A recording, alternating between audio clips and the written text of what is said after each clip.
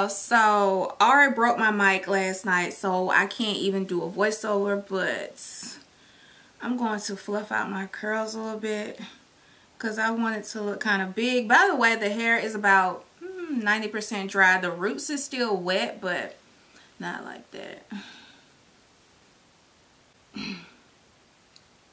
I just love me a fluffy wig.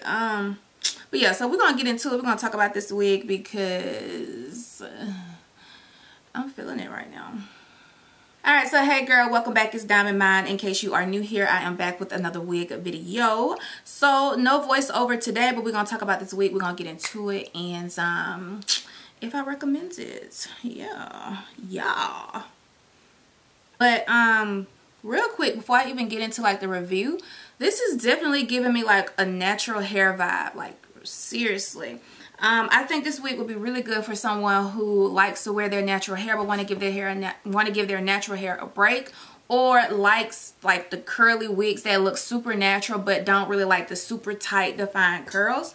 This wig is a really nice wig to have in your collection. I'm not even gonna lie.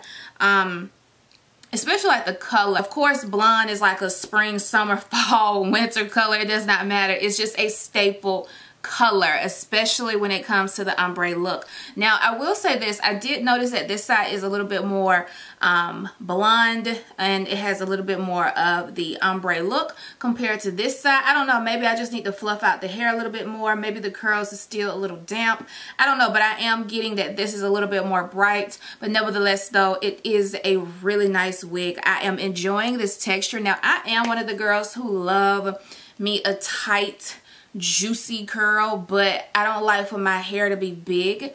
I used to like for my curly hair to be big, but now I kind of more so like this type of look, just because like it's just less hair, and honestly it looks better on me personally. So as you guys saw me doing in the video, I went in and I added some gel, and that instantly weighed this hair down. So I would suggest like a light gel if you want the hair to have a hold, or like mousse or something like that, because this hair just would not, this hair is not a gel wig. This hair texture is not meant for gel at all. It did do good with the mousse and water, of course, so I would just stick to like creams, mousse, or water when you want that true definition to this texture, instead of using gel, because the gel did not do it for me. But I do believe like it helped like shape the curls, but not the way that I'm used to the gel doing. So just keep that in mind. I feel like the lace and the pre-plucked hairline was executed perfectly by RPGhair.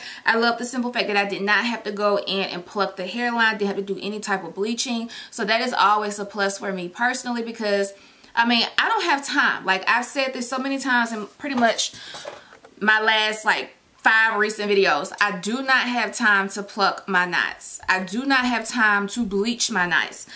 So I love that RPGhair has provided like this clean hairline look where you don't have to do any plucking, any bleaching. You literally can wet this wig and go straight out the door. So I love that. I feel like the roots of this wig is a little full, so I would suggest like going through and maybe sectioning off the top right here, just in case you want like a more flat look. But honestly, this came out really good for me, so I don't have a problem with it. But I did notice like in the process of me trying to define the curls, and you guys probably saw in this video where I was struggling a little bit like right here to try to get the hair to be a little bit more smooth. So yeah.